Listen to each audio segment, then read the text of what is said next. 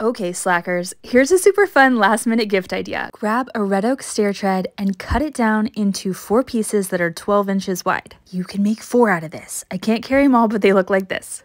Sand it all the way smooth and then add some cutting board oil or food safe wood finish. Make sure to get both sides and all the edges, let it cure, and then it's a little charcuterie serving board. You could add handles or a leather strap, or just keep it as it is. Look how magical. It has all the pretty oak grain, and it's only $9.50 a cutting board, so you should make some.